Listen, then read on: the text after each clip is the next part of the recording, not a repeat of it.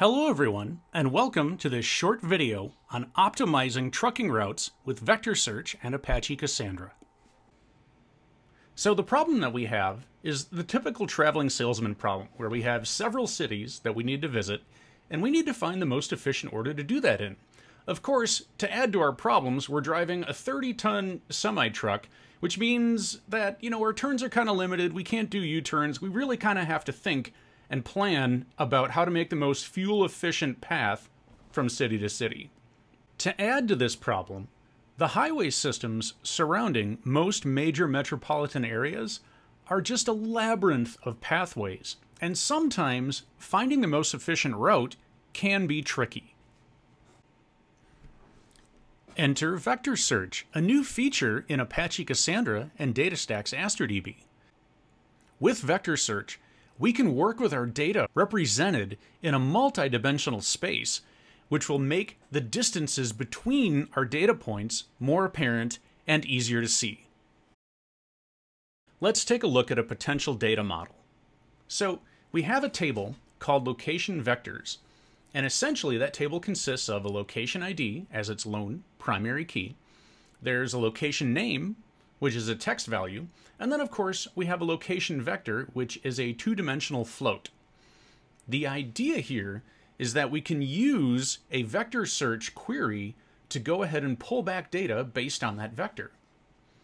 Now to make this happen, we're also going to have to use a custom secondary index. In this case, it's the new storage attached index.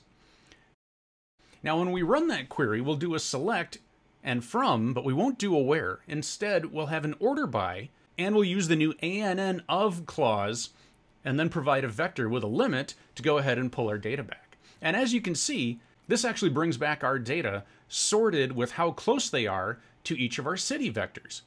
In this way, we can quickly have a look at our data and come up with cities that we know are closest to the cities that we're starting with. This might do a good job of giving us a start on which cities maybe we should visit first. However, this is all kind of predicated on the fact that we can get to our cities as the crow flies. Well, we all know that's not entirely true. So why don't we plot out our cities on a graph? Then let's look at the highways that connect each of the cities. If we take the endpoints of each of those highway segments, we should be able to run a similar ANN cosine-based query to let us know which segments of highway connect each city. So in this case, we'd create a new table called highway vectors with a highway name as a text field, and then we'd have a four-dimensional float, which would be our highway vector. And of course, we would also create our storage attached index on it as well. Now, if we run our ANN query from a starting city to an ending city, you can see that we actually get highway segments back in that result set.